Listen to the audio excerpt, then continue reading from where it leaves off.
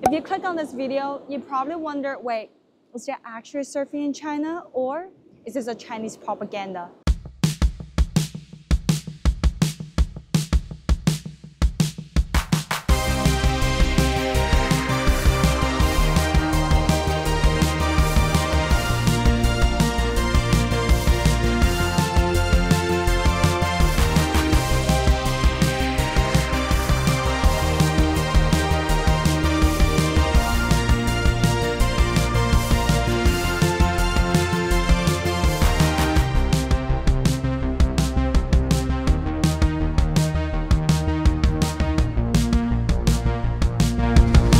Born and raised in China, as far as I can remember, our family does not like the ocean, just like most of the Chinese people.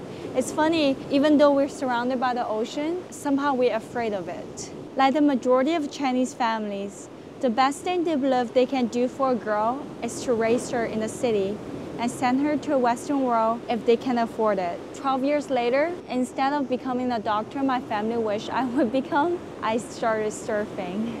I found my love for the ocean and decided to be a surf bum. After living in the Western world for 12 years, I decided to go back to where everything started. First stop, Huizhou. This is actually where I'm from.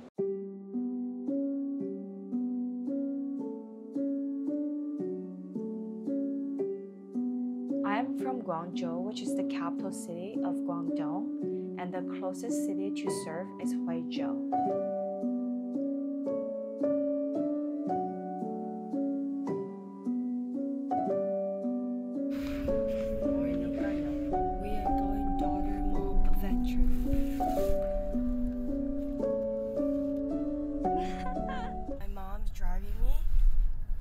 Surf spot.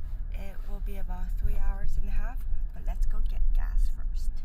In China, we actually don't pump our own gas. Usually someone will help you. The whole tank is 395 yuan, which is about $55. You can see this lady's a bit mad because we're supposed to leave at 7 to avoid traffic. But I woke up at 7.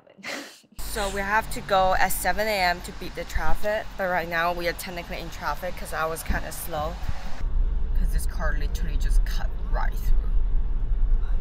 People will keep cutting you if you don't drive super close to each other. I was little, whenever we go to a tunnel like this, I get so excited because I just feel like I see the heaven when I get out of it. I'm going to show you exactly what I'm talking about.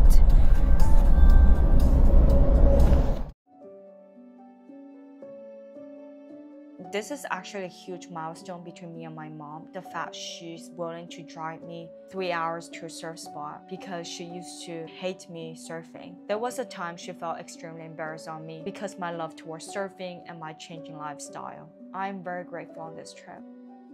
She's starting to accept me. So we're almost there. I'm a little bit nervous because on the way here, we only see flat ocean. So like we'll see if there's waves. Finger crossed. I don't see waves. Oh, wait, I see waves. This is insane. Oh my god, there is waves. This is so sick. I never thought I can surf in China before, but I guess I can. Now let's see if we can rent a surfboard. This is the break, and this is a surf shop. It is quite interesting here that the first thing the girl asked me was, 你好，请问租板吗？什么意思？ Can I see footage of you surfing to prove that you actually surf? 哦，可以，我有抖音。 Turned out it's not common for a surf shop to rent out hardboard. Usually they only have soft top rental, and people who own hard top are people who already purchased the board. She suggests me to go to a store that's nearby and they might have a hard top for me. She showed me a group chat where there's camera for all the major surf spots in China. So now let's rent the board and then let's go. 押金是1000块。哦，好的。然后租板1天是150。好的。然后的话，你可以用整天。好的。可以用整天。OK。哪一个板是对的板？下面，在下面。下面最大的俱乐部。他家最大了。对。那么破的。对，他那家是最大的。最大的了。First, it's completely flat right now, but in about 2 hours, there might be some tiny nuggets. We will go eat first. So super cool to have QR code here, so it's going really fast. We're just going to order through our phone. This is what a common Cantonese restaurant looks like. I grew up in Canton. This is usually what food we get when we're younger. And if you've been to Hong Kong, it's very similar, especially with lemon tea. It's a staple back then.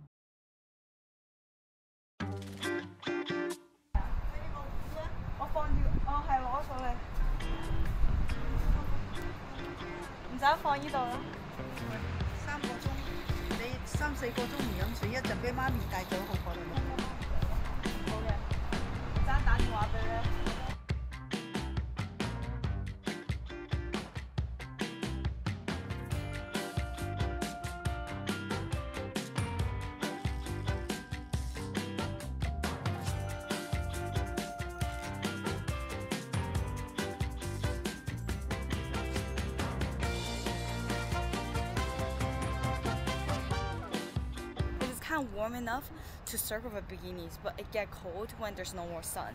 So technically you can truncate even in December. That's crazy, right? It's similar to Newport Beach, so it's right in different spot and it's beach bottom, so technically you don't really need to fight for waves. But it is small, so there's not much power. You definitely need a longboard. However, they say that when the swells here, it actually get a little bit bigger. I wish I have a board that's like a nose rider and that can give you a better feedback. I rented a board from them, so it's kind of wobbly. I can't really sit on it. Oh, there's a puppy here. Hello.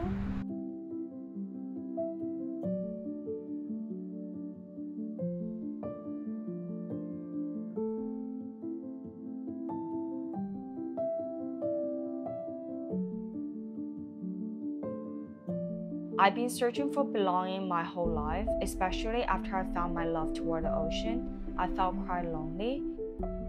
I am a minority in the surf world in America, where a majority of the surfers or in the media, they don't look like me. I've been traveling around the world since 2018, and often I'm the only Chinese girl that's in the lineup.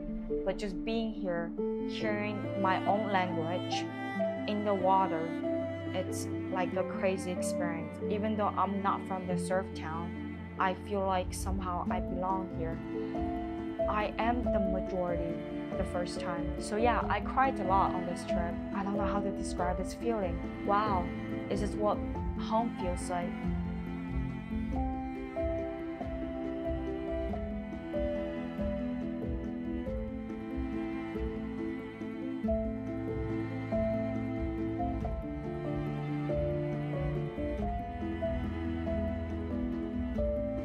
The view here is insane. I mean, even though there's not much sun, but just imagine if there's sun and the sunset would be prettier.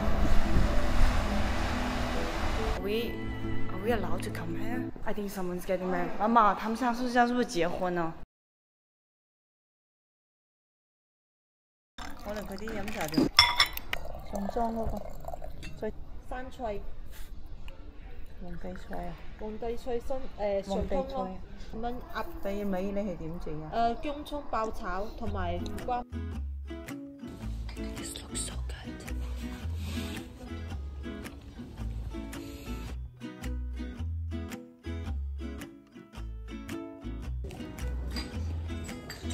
I'm so freaking full right now. Let's keep going. Good morning, sleepyhead. It is in the morning now.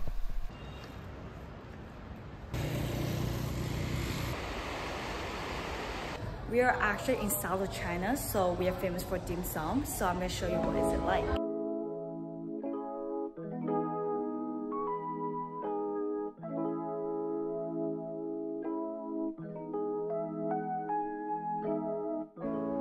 It's flat here. Let's go somewhere else.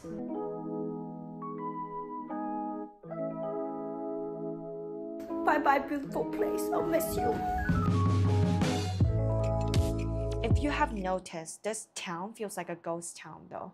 It feels like it used to be really poppin', like they built so many buildings for tourists and also so many restaurants. You can see all the sitting in the restaurant, but they all empty. Like every restaurant we go to, either we are the only person in the restaurant or there's only a few other people. It felt like we're intruding something kind of.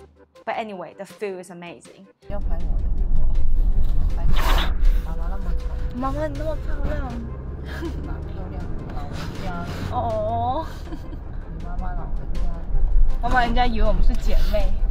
Even though after driving 3 hours, my mom still doesn't want to watch me surfing because the weather is just too cold for her.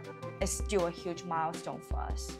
She's starting to accept me in a way that I could never imagine. But now, let's search for bigger waves.